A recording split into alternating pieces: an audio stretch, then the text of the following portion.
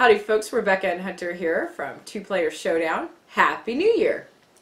Today we're looking at the latest and greatest from UA Rosenberg, A Feast for Odin.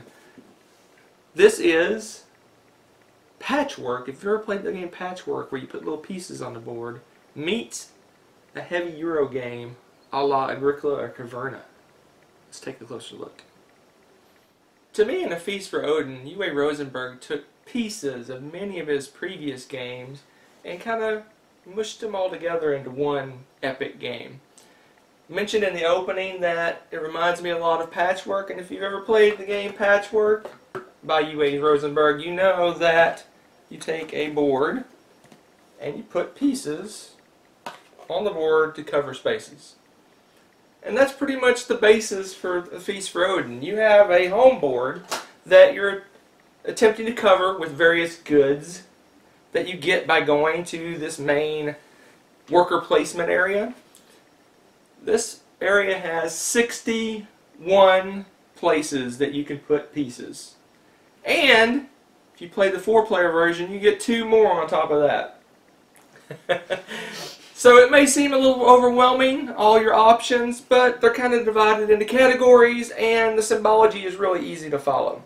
And that may be a bit intimidating, but the game comes with a very clear and concise round overview board that will walk you through each little step of the turn and tell you exactly what you need to do.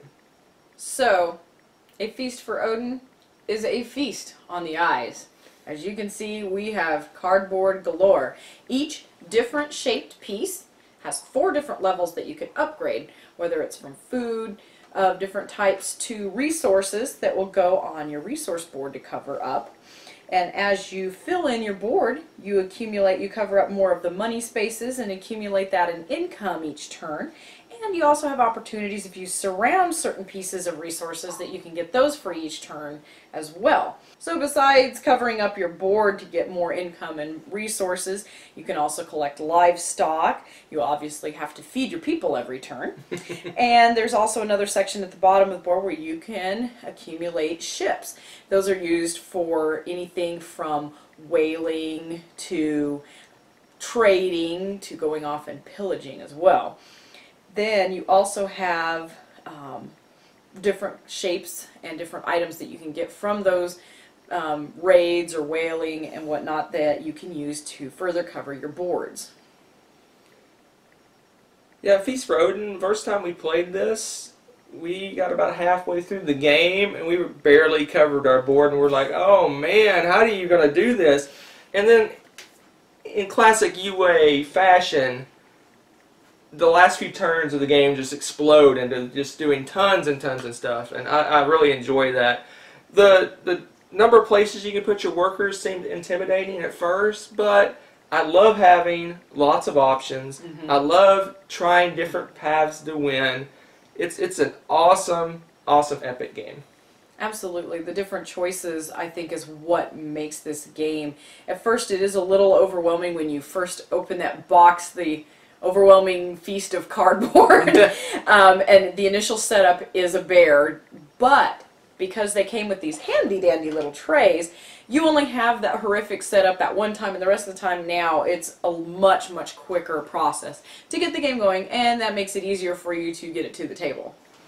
Yeah, I truly do love his games, and this is sneaking up to be my favorite UA game. I need to play Le Havre one more time to kind of compare and contrast, but this game is awesome. And what I like about it is it plays really fun as a 2-player game. Yep. This is one of our go-tos for a big game right now. Yeah, I mentioned in the opening that really the only difference between 1 to 3 players, and it does have a solo version, 1 to 3 players and 4 players is you just add 2 little things down at the bottom of your board down here.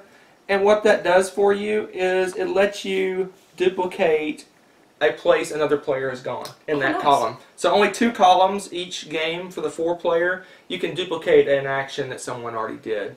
And those are randomized each game. So you're only going to have 2 of the 4 columns. There's 4 different columns that you can put your workers in.